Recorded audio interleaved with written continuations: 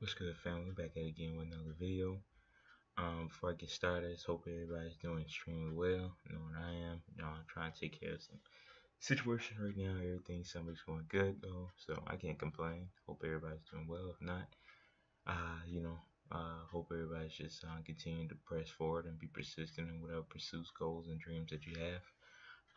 Before I get started in the video, as always, I ask you to please like, share, and subscribe. And even if you dislike this video, leave a comment in the description below about why you dislike this video, and maybe we can figure some things out. I think that's the thing with YouTube that we do not see often, why people dislike a video. So just leave your opinions. All opinions are accepted and appreciated. And if it's not a troll, then other than that, we appreciate everything.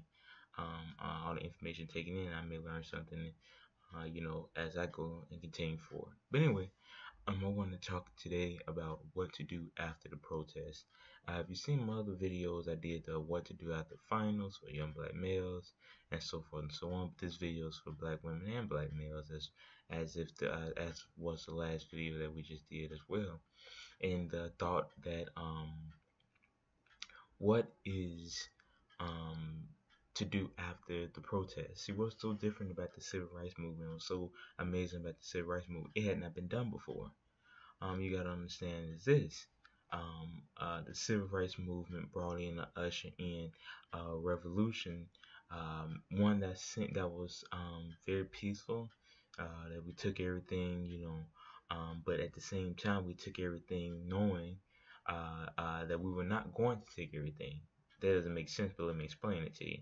Before the civil rights movement, everything that happened to a black person, whether they got lynched, hung, killed, raped, robbed, beaten, whatever, we had to take it with a smile. And every time we see them, yes sir, and shuck and jive and smile, and we couldn't have an intimidating look on our face. And even if a mother seeing her son just get hung, the very next day she was probably expected to go back and clean up the house of the same people who were there to witness the hanging of her son, if that makes sense. And I don't mean to be that extreme about it, but I mean, you understand where I'm going with this. Everything that happened to us, whether it was being us financially taken away of our land, not in Africa, but I mean in America, whatever it may be, we had to take every suffering, harmful, discouraging, ugly aspect of being black in America with a smile, or at least not show us being frustrated one bit. Jackie Robinson is a perfect example. We don't even have to be extreme as hangings or whatever. We can look at Jackie Robinson. How they said they picked Jackie because they knew he was mild mannered. And if you've seen the movie 42, you saw he broke down in the locker room. But when he was out there on the field, no matter if they called him an N word 50 times, a monkey, threw rocks at him, did whatever, he had to take it with a smile, or at least take it without showing any visible signs of anger. So when the civil rights movement came, it married those two together of we're not gonna maybe not pick up guns, or we maybe not gonna fight back, which was, I believe in the idea of self-defense, but at that time it was so profound because they were like, we're gonna do something. We can't go without a voice, period. And they said we can eat at the restaurant, but we gotta eat in the back. We're not gonna do that. We're gonna go eat at the front. They said if we want to ride the bus and get transportation, y'all can take our money, but we gotta sit in the back. I'm gonna sit in the front.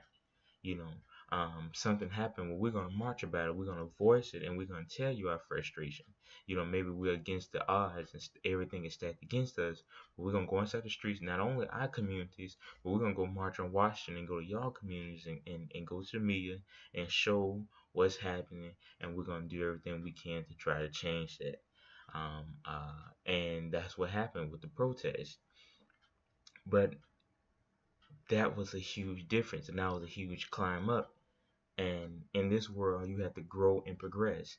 Um, I don't believe in this thing personally, because I believe that humans are, at least on this earth, the most dominant forces, beings, human wise. There may be more out there. I don't know, about all that. But I make the point is this: they had this thing where they say the great ape, or the great human, or the great whatever. It may be mammal, maybe a whale, maybe an elephant. It's called evolution. So you have to evolve as time go on, and if you don't, you will be left behind. Henceforth, you will be extinct. You understand what I mean? So you have to constantly evolve. So something that I'm seeing was 50 years later, we're protesting. We don't have the same organization as the Panthers do. We don't preach the same state of self-defense and as the Black Panthers did. We don't preach the same level of everything. So I wouldn't say that we regressed, but just protesting now is something that we've done for too long, so it's time to evolve. So everybody always say, well, let's go out there and voice our opinion. The number one thing you're doing if you protest, you need to give yourself a pat on the back. You need to look in the mirror and appreciate yourself, appreciate your blackness, appreciate your family, friends, whoever may even go into the protest with you, or even if you just roll by yourself. Because the number one thing you've done, you're self-aware, and you're aware mental enough to know that something ain't right, and you want to try to change or at least voice an opinion or at least voice your frustration. So I'm not discrediting that, but what I'm saying is we have to now evolve from just protest and we have to do more than that. And I'm not saying with President Obama, because even the criticism of Black Lives Matter, I'm not saying that any end of the spectrum is right, and no specific one way is right, no specific one opinion is right. But what I'm saying is this: what can we do now to try to make our frustrations and turn them into change? So I'm going to do something that nobody else has ever done, because we always had these debates and these discussions, and every time race relation happened, and every time Dylan Roof can go inside of an AME church and kill people, and then 50 years ago you can bomb the little girls in the church, and you had the same stuff going on. Well, we just need discussion and dialogue, and we didn't talk about race in America. Cam Chancellor happened where he wanted to rent out a gym for off-season workouts, and women called the police, and the police dispatch only wanted to know about the black guy, and he said, well, we just got to talk more about race relation in America. Well, we through talking about race relation. When you have, when you can go on websites and Instagrams and Twitter accounts and everything, where you're seeing people that are and not just saying, oh, no, I got good hair, so I'm one half Native American and one from. No, I don't mean that. I mean real talk. You can go in there and see somebody that's saying that they're African American, Korean, Mexican, this, blah, blah, blah. And it's like 4 or 5 different races mixed, and you can actually see it.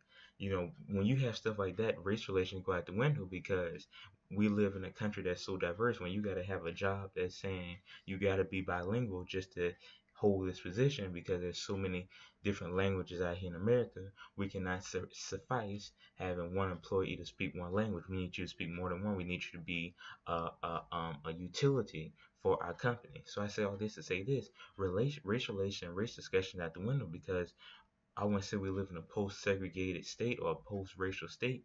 Henceforth, the school in Mississippi that's just now being desegregated, that's just now being integrated in 2016. You can go look that up. I may leave it in the description box below. But what I'm saying is this: before I get into a rant, bear with me before you click off.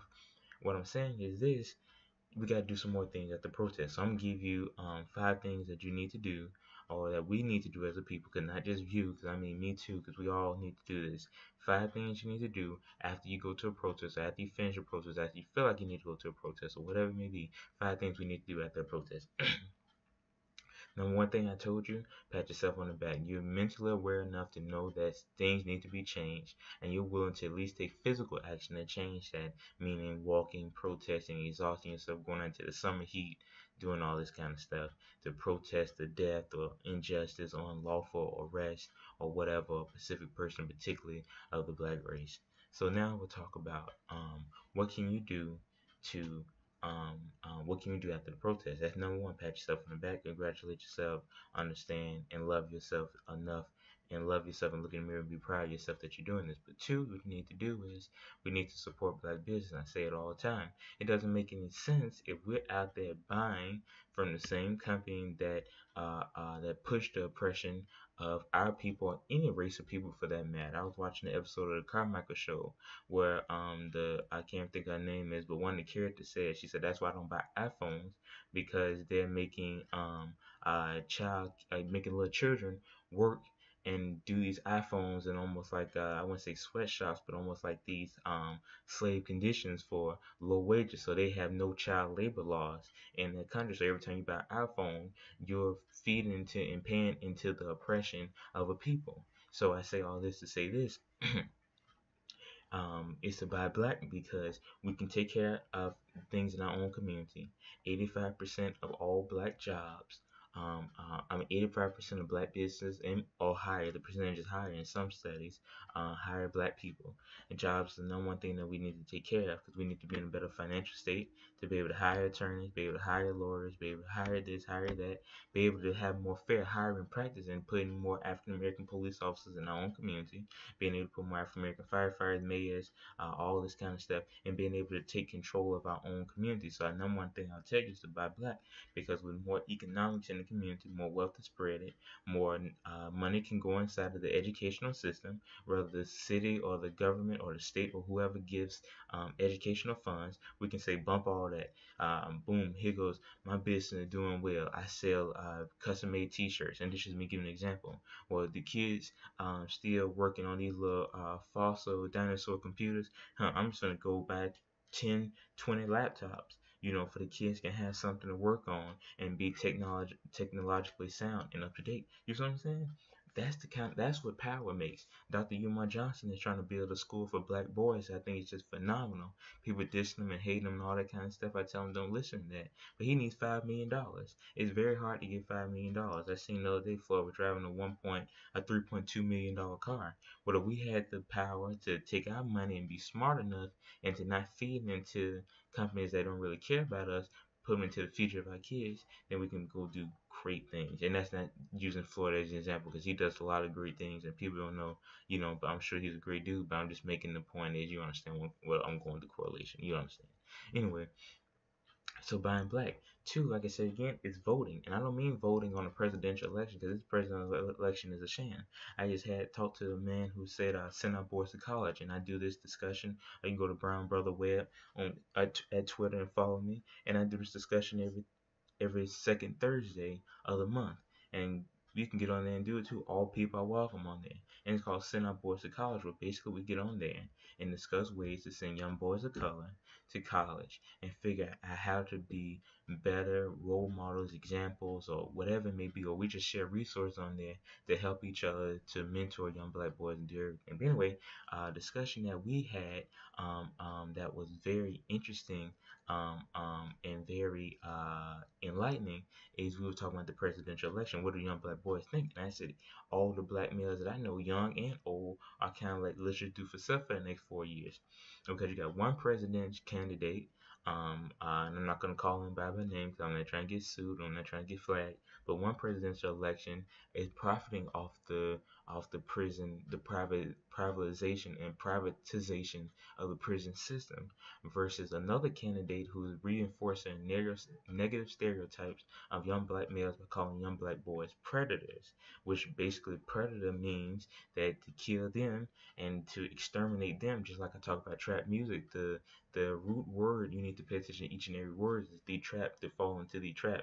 Predator, to kill this person because they are preying on you, which is false because there are more black males in college than there are in jail. And thank God that the presidential candidate I'm talking about, who close relative or relationship they're in, that president put more black males in prison than any other president in years there is. And he helped establish and continue the war on drugs that has now put more black males now currently in prison than there were more black males in bondage during slavery. That's some stuff. Is go read, Mass Incarceration and the New Jim Crow. That's a phenomenal book. Anyway, like number two, like I said again, you can go vote on the local level. Like I said again, mayor, city councilman, all this. You've seen what happened in Ferguson, and you've seen what kind of mess that was because we were so fed up with the community.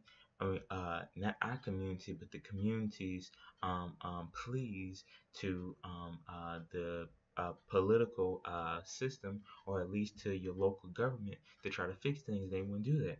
So what we have to do is find people to put into office to change things. I'll give you one quick example. Like I said, I'm trying to make this video under 30 minutes. I hope I don't bore y'all by doing all this talking, but I have a lot of ideas and a lot of things I hope can help. Anyway, it's a city, very, very small city that I know very, very well, especially just as a little boy driving up and back and forth to visit my grandparents. And they had this mayor that was running for office, And then they had a young brother who's also running for office. One person had been inside there a while. People saying didn't the person that make good decisions didn't do anything. Versus this young brother, he came with a plan, college educated, told them what he was gonna do to change the community. Young brother said he was going to change the community, how he was going to be able to put business inside the community, hire more police of color, hire more police to patrol the neighborhoods to keep everybody safe, how he was going to use programs to put into place that kids could go out there and as soon as they leave they could go to college and do so forth and so on. Well, nobody turned up to support the young brother. Everybody was saying he had the great ideas, he had the best ideas, he was the best candidate, but nobody voted to support the brother. They kept the mayor that's in right now, and now they're saying the city is going through terrible financial position, and it's just all over the news for a while. I don't know about the situation now because I don't keep up with it. But I make the point is this: you had a great alternative, and you had somebody who's willing to substantially change, or at least try to change, versus the person that you've seen has not done anything. So you've seen what happened in Ferguson, the DOJ report when it came out of Ferguson. This has been happening for years and years. We have to vote to get rid of the people who are not in our best interest, and put in people somehow, some way, no matter if they don't have a brand, no matter if you don't know them, whether they're not related to no family, put in the best person to give us the best opportunities to succeed in life. So I make the point is go out there and vote on the local level. Number three, and this is probably the most important, even if you ignore everything else I say, put your money in black banks. I just figured out about a month ago that there are 21 black banks left in America. Now, all these black banks are gone. Shame on us. Nobody else. Shame on us. We gotta take responsibility for this one. That if we're so willing to put our money in Wells Fargo, we're willing to put our money in Morgan Chase, who are profiting off slavery. It's a lot of other banks too who profit off slavery. I may even try to tell you that, or I may just leave the story from the Atlanta Black Star, which basically said that these companies had stocks and bonds on the slaves, and that they used slaves as collateral, and that they made money out in taxes off of the slaves. So I say all this to say all that. Put your money in black banks. We need to have black money circulating in our community, but we also need to put money in black banks. Not saying that Wells Fargo doesn't hire. Not saying that all these people. You can go inside of a bank or inside of a Chase Morgan, or you can go inside of a not Mutual, somebody. It's a lot of big banks somewhere, regions or whoever it may be, and you may see African American people working there, but at the same time, we only have 21 banks left. How are we diversifying and making sure that the financial end that we're in the best position possible? When we only have to go to big bank companies when there's smaller African American banks there to build and grow and to put money into the community and to try to change things, because we've been yelling for hope and we've been yelling for change for years and years and years, but we haven't really seen it, and it's been at a standstill. While I'm giving you the golden ticket, I'm giving us information that we can do to change things. So one of the greatest things I tell you is support black banks. And let's make sure that we can get more in the community. Let's make sure that we can change things. And let's make sure that we can keep some kind of diversity inside each and every field, whether it be the medical field, whether that be the teaching field. And I'm going to get to that in a few minutes, and so forth and so on. This is what we can do.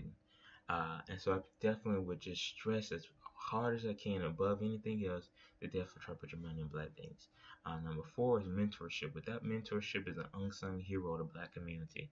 Like I said again, because there are so many black fathers in the system, because there are so many fathers that get killed in this Iraq and Afghanistan war, which now a lot of the high-ranking generals are going back and saying we should have never went into in the first place, because there's so many fathers just in so many situations or whatever it may be, or even if it is whatever it may be, or even a single father, because there's some single fathers out there. A single mother may because of the GMO in the food may have illness, or the mother may have went and served her country, and there's a lot of women that people don't know, particularly like say in the army cadets, black women soldiers. There are so many situations in the community that have caused for us to be hurt and damaged, or even not even that, just needing the correct hands to mold us, that we need mentorship.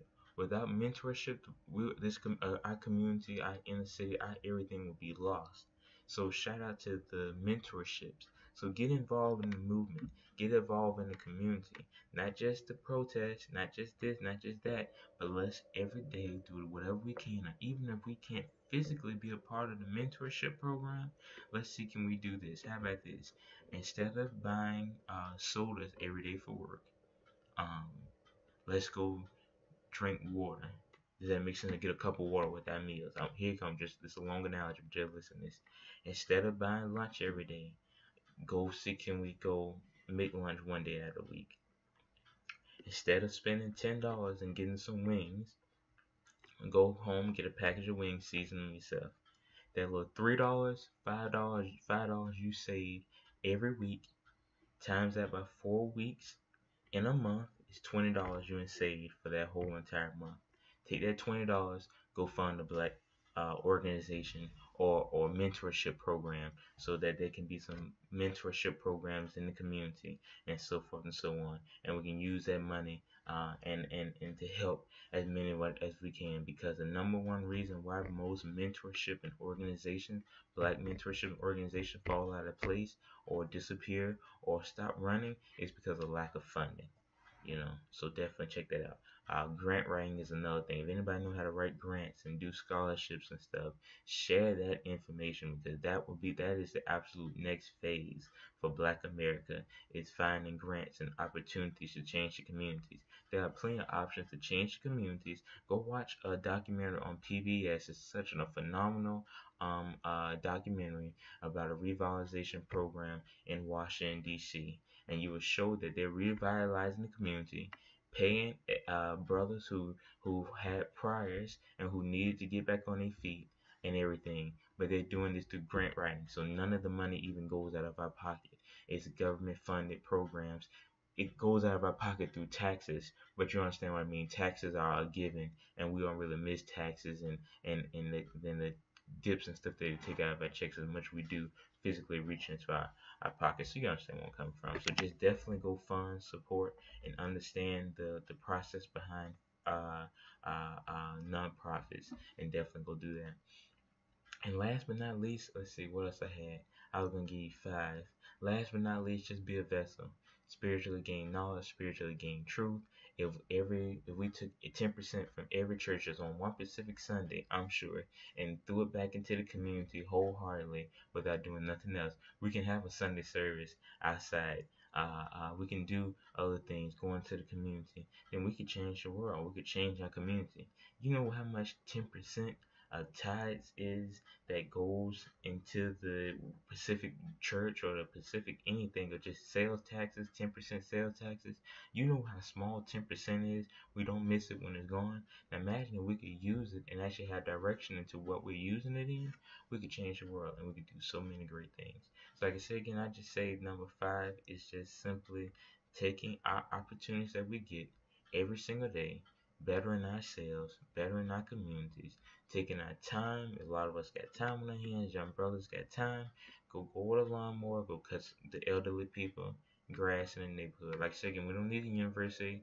And shout out to them for doing what they do. That's great. No disrespect, because I appreciate what they're doing, because it's people who had the effort but didn't want to do it. So we don't need the University of Florida or the University of California or whoever being able to come down here. We ought to be able to do that for ourselves. So we have every able-bodied people, and then we figure out how to get the finances to buy the paint and the siding, or just the paint period, because a lot of them just paint and cut grass, simple stuff. We can do that ourselves. Let's take time to invest in our community, look around, and see what we can do immediately, which is put our money in black banks, which is start cutting the grass, which is painting, which is helping the elderly people with their bags. Let's change the community, and let's go back into not making America great again, because America has never been great with all the tension and destruction and so forth that we had.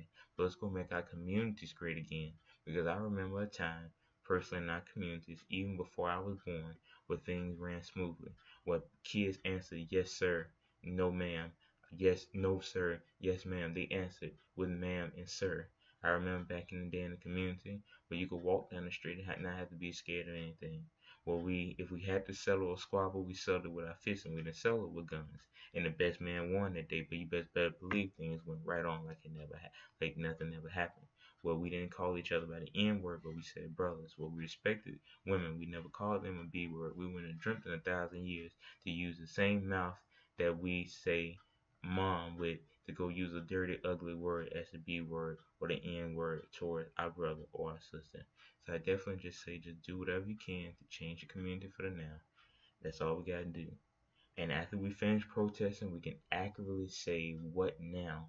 And we have a plan and we have a structure and we have a course of action.